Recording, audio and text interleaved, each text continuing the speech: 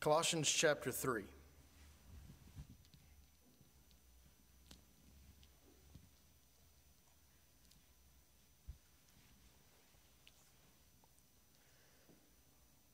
If I'm just being honest with you, I could go on singing for a while.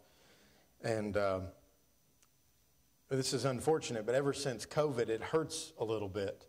I don't like that, but I'll get over it.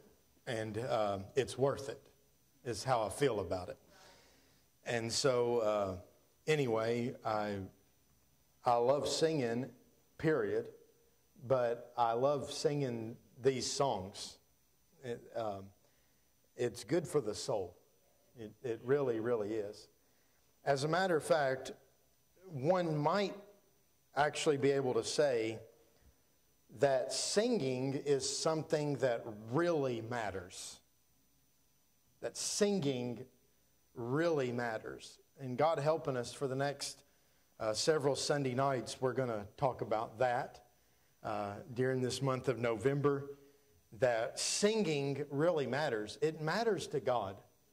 And because there's a lot of passages that I've studied and developed and am excited about preaching, but I don't know if I'll get to preach them all and that sort of thing. Let me just put some things on your mind that you can think about or you can go read and dwell on. They'll be a blessing to you. Think back to Matthew chapter 26. After Jesus institutes the Lord's Supper with his disciples. And then the Bible just gives this detail.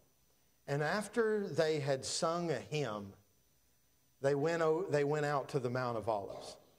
Now, this is something that I hadn't considered until very recently when I was studying for this. But what must it have been like to sing with Jesus? I mean, think about that for just a second. I'd never had these thoughts go through my mind before, but I thought when I was looking at that passage and studying that out, I actually thought about this. Was he a bass, a baritone, a tenor? Was he all of them? I mean, he is the Son of God. He might have been. He might have had a really wide range. I don't know, but did he sing harmony? Did he sing the melody? And we know that the Bible makes a distinction between psalms and hymns. So I want to know what they sang. They didn't sing. I'm pretty sure they didn't sing a psalm from the Old Testament. The Bible says that they sung a hymn. So I don't know what that was. I mean, we could guess, but most of the hymns we sing weren't written BC. So or DC, which is during Christ. So I don't know exactly, that's my own terminology. So I don't know exactly what they sing, but I want to know. One of these days I can ask and I can find out. But what must that have been like to sing with the Son of God? And understand this, I mean, it just sounds like I'm going to go ahead and preach that one and get it out of the way, but think about the circumstances in which they are singing together. I mean, Jesus has just said, "Take, eat, this is my body, which is broken for you. Drink ye all of it, for this is my blood, which is shed for you." And he has set up his own memorial service to be instituted until he comes back again. And he's done that with his disciples, and he started that whole discussion in John chapter 13 by saying, "I'm going away from you, and where I'm going, ye cannot come." And we just went through John, and maybe you're remembering this right now. But he has foretold them about his death and that it would be very soon. Little do they know that as they're singing this hymn, as they go to the Mount of Olives, that there Jesus is going to be arrested, taken into custody. And there's going to be a very great temptation that very night to lose their song. Does anybody know what it's like to lose your song? To be tempted to lose your song? To lose either your song or your reason for singing and just feel like, look, I can't sing. There's nothing I have to sing about. If you go back to the Psalms, I believe it's Psalm 137, you'll find that the children of Israel got to that point. The children of Israel, when they were taken captive and they were carried out of their land, and now they're set up in a colony, if you will, around a foreign river in a foreign country. To them, it would have been defiled Gentile territory. They said, we have nothing to sing about. How can we sing the Lord's songs in a strange land? Well, guess what tonight? We're in a strange land. Sang about it on Wednesday night. This world is not my home. I'm just passing through. We are, the book of Hebrews talks about this. We are strangers and we are pilgrims. And as such, we confess that we seek a different country. We seek a country whose builder and maker is God. And it would be easy for us to be tempted tonight to say, how do we sing the Lord's songs in a strange land? And let's be very realistic. The land that we live in it very well could progressively look stranger and stranger to the child of God. And we know that it will, because evil seducers shall wax worse and worse. We know that. It's in the Bible. Let me encourage you tonight. Our singing is not based upon what land we dwell in. Our singing is done and has always been done by pilgrims and strangers in a foreign country. Because our songs, let me get the word out, our songs don't come from our circumstances. Listen to what Paul writes to the Colossians as an encouragement to them in Colossians chapter 3 and verse 16. Let the word of Christ dwell in you richly in all wisdom, teaching and admonishing one another in psalms and hymns and spiritual songs, singing with grace in your hearts to the Lord. Do y'all see where our songs come from? Our songs are a direct product of God's Word dwelling richly in our life. In other words, the more productive God's Word is in our life, the more reason we have to sing. The more of God's wisdom that is applied in our life, and I'm going to borrow from James here, and I'm going to say not the wisdom which is of the world, which is earthy, but the wisdom which is from above. The more that wisdom is applied in our life, the more reason we have to sing. Because guess what? God's Word is rich no matter where we live. God's Word is rich no matter what our circumstances are going on. God's Word is rich no matter what's going on in our life. And God's wisdom works in every situation. Because of that, we have every reason to sing. As a matter of fact, the encouragement here is not just to sing, but that singing should fill a particular purpose. And that is that singing is not just for yourself. Now, we're going to talk about this in a minute, because I definitely believe that singing has some personal benefits. But singing is not just for yourself. We sing for one another. We sing because we need to hear that from each other. That's why he says teaching and admonishing one another in songs and hymns and spiritual songs. This is one of the reasons that I believe, and God helping me as long as I'm pastor, I always will believe, that the songs we sing have to say something. Because it's not just about making a melody or a harmony, or it's sounding good, or it's sounding pretty, or it being professional. It's about saying something.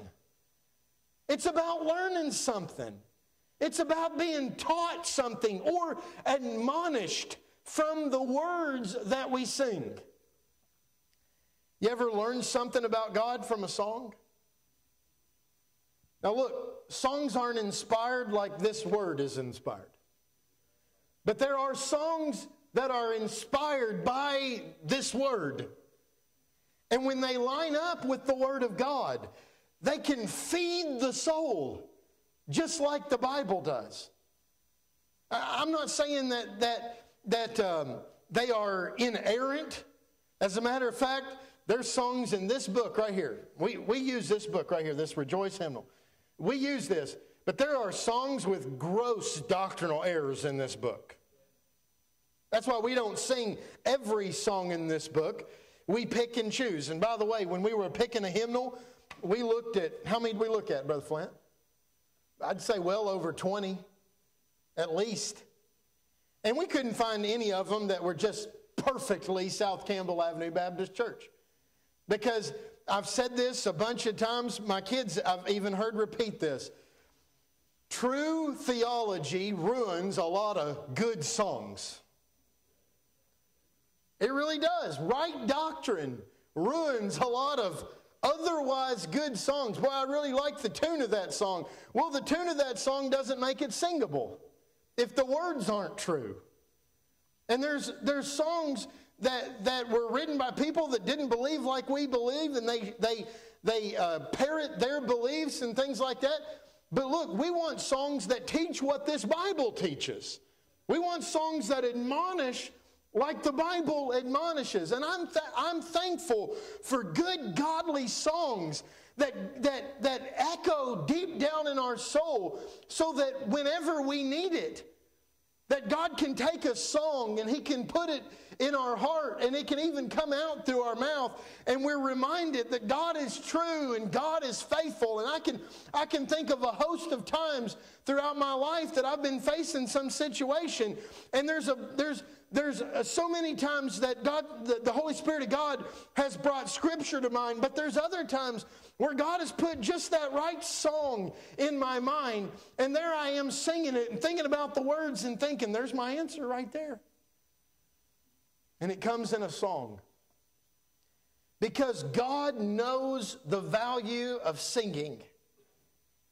And while it's important that we sing songs that say something, and we sing songs that teach and admonish the truth, let me tell you something. The message of the song is not the only thing that teaches and admonishes. Sometimes it's just the singing itself. I want to say that again. Sometimes it's just the singing itself. I don't know about you, but there's been times in my life where I've lost my song.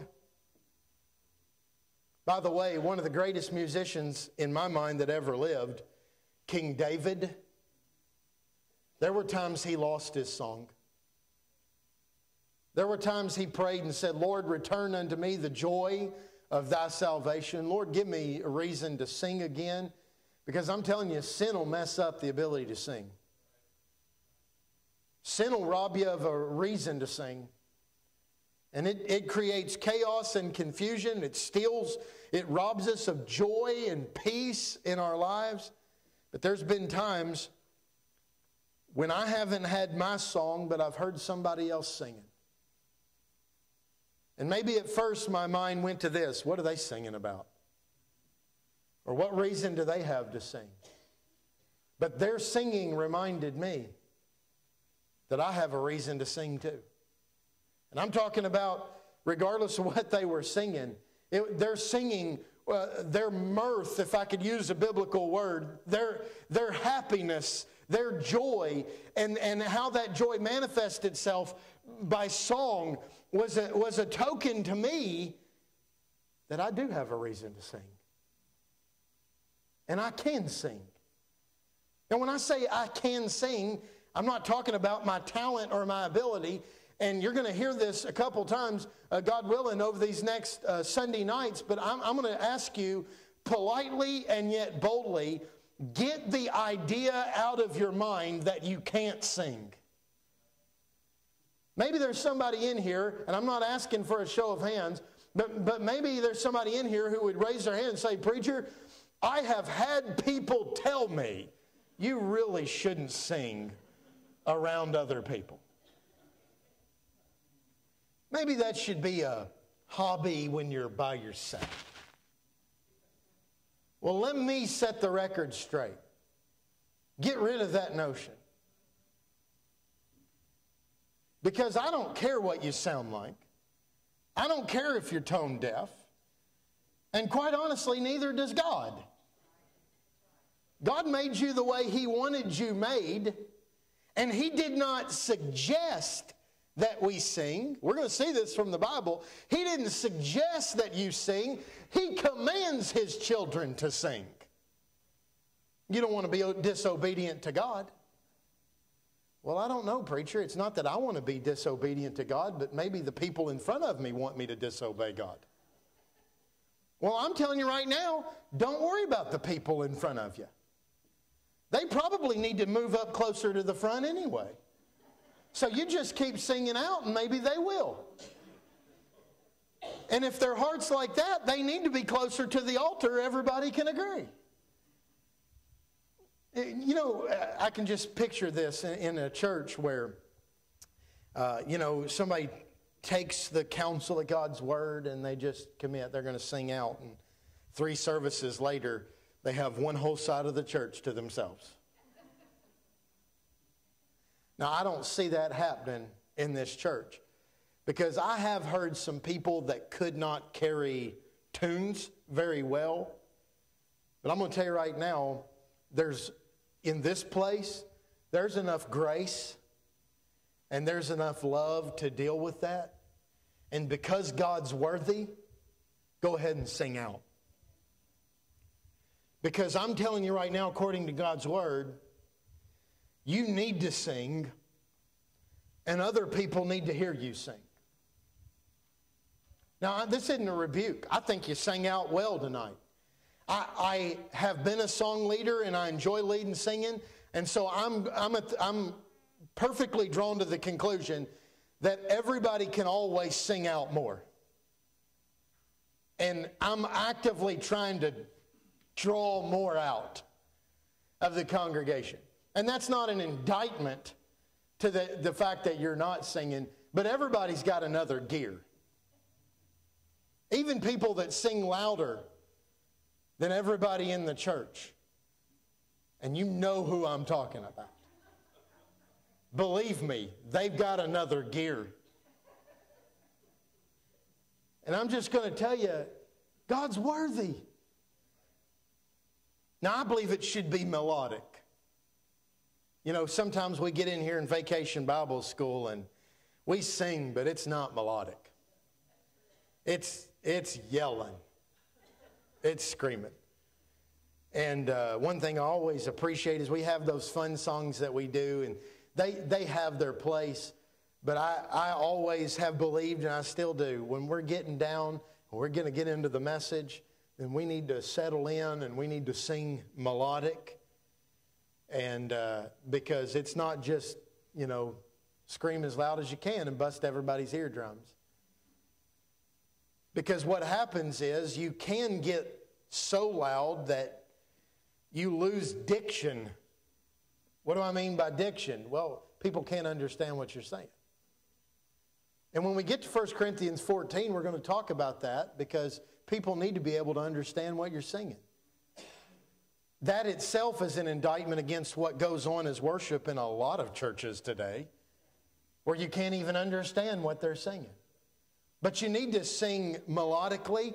Even that singing, Paul says, needs to be done decently and in order. There is a cadence to music. There's some necessary things about music that need to be in there that God created into music, and we need to understand those things. But here's why I'm preaching tonight. We're going to get to all that stuff, but what I'm preaching tonight is that, listen, God commands us to sing, and we need to sing.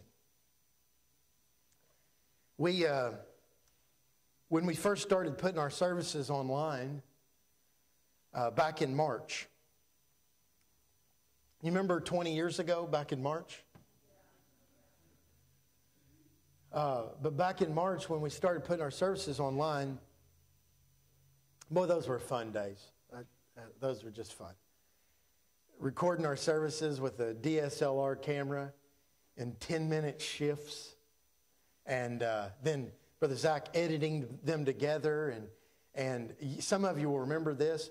We did full song services, special music, preaching, and things like that.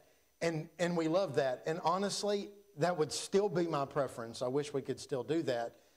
But in order to upload our services in a timely manner, and especially with the very weak internet signal that we have here at church, and which hopefully is going to be corrected soon, trust in the Lord for that.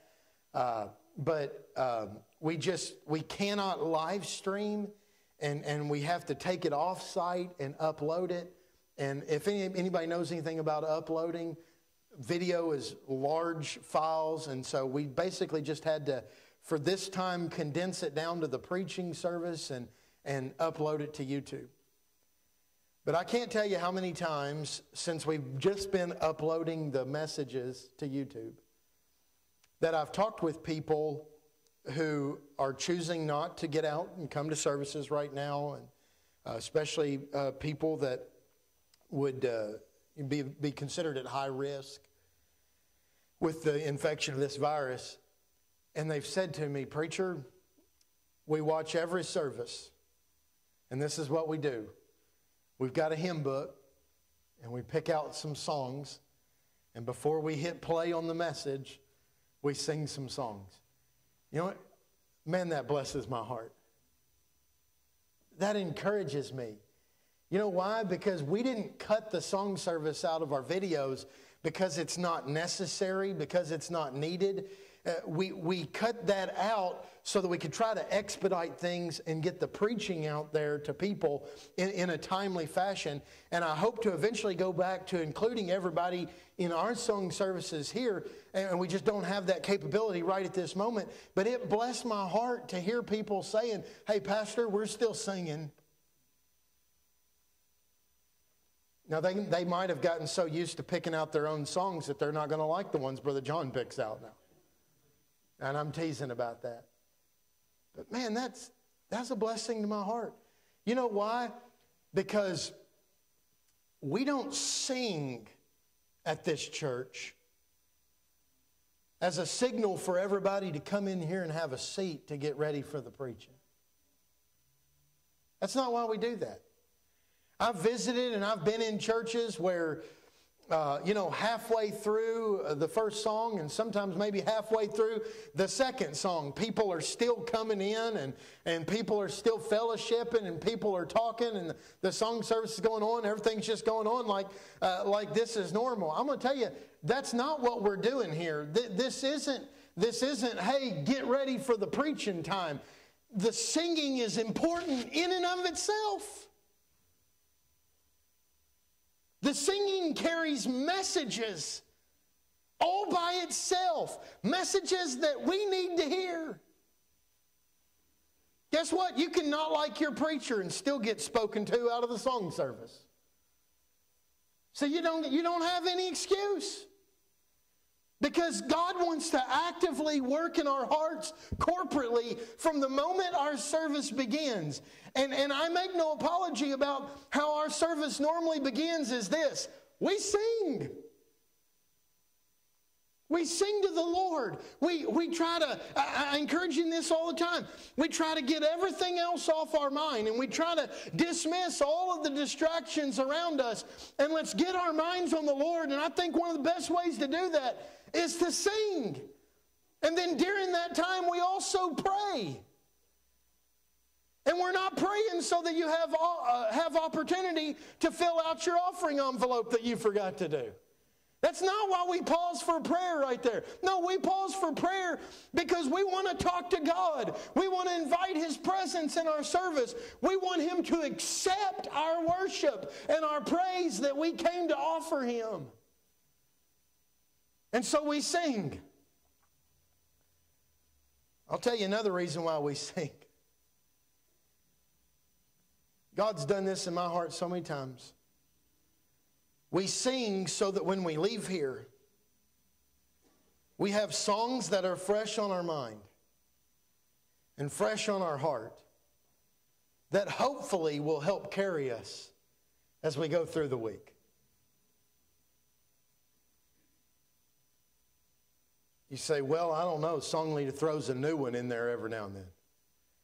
Yeah, but he's thrown some catchy new ones in there.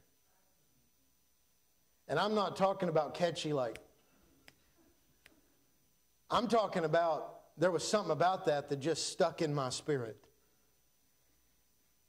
And then later in the week, something comes along and God brings that song back to my mind. And listen, some of them are the old songs of Zion that we've been singing forever and ever and ever. And God's still using them in our heart and He's still using them in our life. And sometimes I have to come in here and take one of these hymn books and go, now what did that thing say? And I go back and I read the words again. And I said, yeah, that's what I thought it said. And man, I needed that. And then guess what happens? He keeps leading those new songs. And pretty soon those new songs aren't new songs anymore. They're old songs. And there's nothing wrong with new ones. I'll just go on record as saying right now, there is nothing wrong with new songs being written today. Some people act like, well, I'll tell you what, if, bless God, if it wasn't written in 1944 or before, we're not singing it. Because God quit helping people write songs somewhere probably back around the 1800s. That's not true. There's still some songs that are good and they're new. Now you got to be careful because a lot of the new songs are junk. They're garbage and they're a lot more tuned to the satisfaction of the flesh than they are the Spirit of God. And we want to be careful about that. We want to be watchful about that. But there's some new songs that are a blessing. There's some new songs that are good. You know, I'm not going to get in tonight. He says psalms, hymns, and spiritual songs. And somebody might be asking tonight, what's the breakdown about that? What is he talking about psalms? What is he talking about hymns? What is he talking about spiritual songs? And I'm not going to do that. I encourage you to go do the word studies. Search that out yourself. But I am going to just say this. Jesus taught in John chapter 4 that they that worship Him must worship Him in spirit and in truth. And any song that's not conducive to the working of the ministry of the Spirit of God has no place in a corporate worship service. And probably doesn't have place in the life of a believer, of a child of God. You know, I know how much y'all love science. You know, like real science. So that's why I bring it into a message every now and then. And this isn't by any means scripture, so you can take this for what it is. But every now and then I like looking into this kind of stuff. And I'll be very honest with you about why I looked into this time. Because recently I had a phone conversation with Miss Doreen Martin. She's sitting back here and she's about to have surgery again. And we're praying for her about that, but she's been in a lot of pain. This is what Miss Doreen said to me on the phone here a while back. She said, "Preacher, I've been going through a lot of pain. But you know what I do during those times? I sing. And it helps."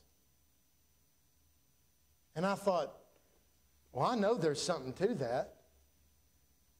As a matter of fact, we might, if God will allow us, we might look at a passage of Scripture that talks about that if anybody's sick, if anybody's hurting, anybody's going through a rough time, he talks about let him sing songs.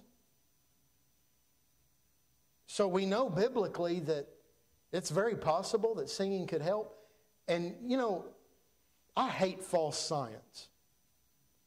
I hate stuff that's called science, but all it really is agenda. And there's a lot of that around today. As a matter of fact, the entire evolutionary theory is not science at all. It's agenda. It's more religion than it is science. And it actually takes more faith. But I like real science because real science validates the truth of the Word of God. And so here's what I found out. I found out that This was published in the Journal of Music Therapy in 2004. It said this, that when a person sings, they have found medically that endorphins are released in the brain. And these endorphins have several different functions in the body. One of them is that it actually acts as a pain reliever to people that deal with chronic pain. So singing can actually help physically to deal with pain. I'm telling you, if people knew the Word of God, it'd be interesting to walk over here to Mercy Hospital tonight and go in the emergency room, and it sound like a choir. Wouldn't that be something? That doctors came in and said, look, I'm going to do some tests, and I'm going to go have to read them and things like that. It's going to take a little bit, but here's a songbook. Why don't you sing a little bit while I'm gone? But I'm telling you, this is science. That when you sing, the brain produces this chemical that helps to deal with pain. See, even science agrees with Miss Doreen that this actually works. This is what this study found. This was pretty interesting to me. It found that this is especially true when we sing with other people. Like as in congregational singing. Some of you didn't know that we're fighting diseases in here. We're a hospital in here. I'm telling you right now, you can come in here and feel better. And the Bible already tells you that, so you should already know it. But if you had any wondering, well, science backs up the Bible. That if you want to feel better, you ought to come to church and get with a congregation of people and sing. This is what it said. It said that group singing induces the production of oxytocin, which is considered a bonding hormone. It's a hormone produced in the body that causes bonding amongst a group of people. This is what singing does. It's almost like God created it this way. And knew that when He instituted His church and told them to sing together. Group singing induces the production of oxytocin, the bonding hormone. This hormone can reduce stress, anxiety, and increase feelings of trust and well-being. Now listen, here's what I'm going to ask you not to do tonight. Don't walk out of here believing me because of the science when you weren't believing me because of the Bible. I'm just telling you that when I researched it and I looked into it, here's what I found. I found science that didn't know it, but science that was willing to say, that agrees with the Bible. That you can come to church and you can sing together as a group, and you can experience the unity of the Spirit in the bond of peace, and it can help you with your stress. It can help you with your anxiety. It can help you with feelings of trust and well-being. And who doesn't appreciate that? God told us all of this before science ever thought to look into it.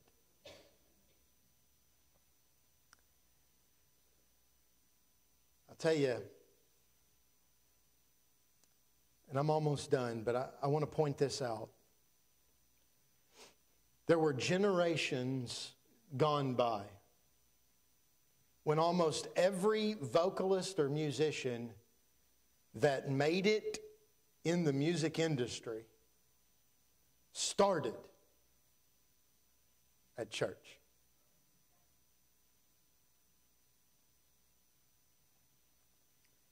I could give you some names if you wanted them. Even the King. And I use that term very loosely. But I'm talking about Elvis Presley. Elvis wasn't bashful about saying that he got his beginning in church. long before Jailhouse Rock, he was singing Peace in the Valley and How Great Thou Art. Now I want to tell you, people make their own decisions and they go their own way. And his decision and the decision of many, many others.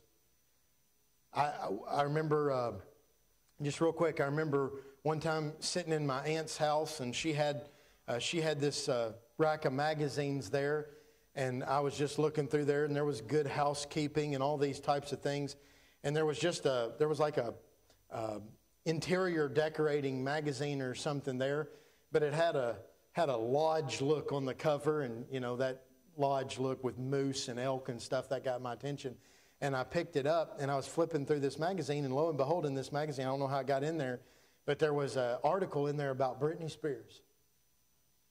And here's what the article pointed out, that Britney Spears as a child grew up in a Baptist church.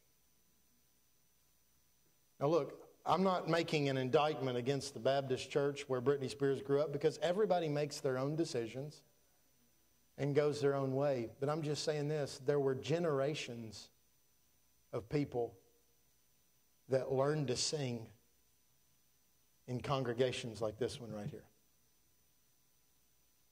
And in choir lofts like this one up here. And kids groups and choirs like the one that just sang here during the revival meeting. Everybody understand what I'm talking about? Here's what I'm trying to tell you. It's pretty sad, actually, but there's been a major shift in music.